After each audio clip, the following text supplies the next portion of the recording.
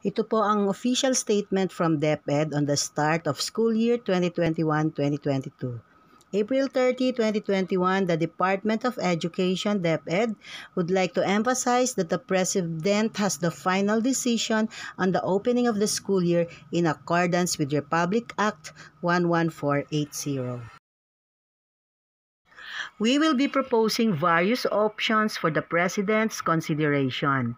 The August 23 start date proposal is only one of the options since DepEd is mandated to open the school year not later than the last day of August under the same law, unless the President intervenes.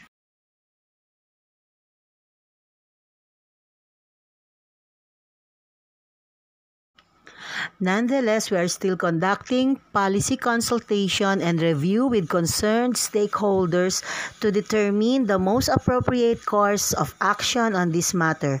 We shall issue the official guidelines for school year 2021-2022 calendar soon. Maraming salamat po sa advisory na ito at hanggang ngayon po aantabayanan namin kung kailan talagang magiging official na class opening for school year 2021-2022. Maraming salamat.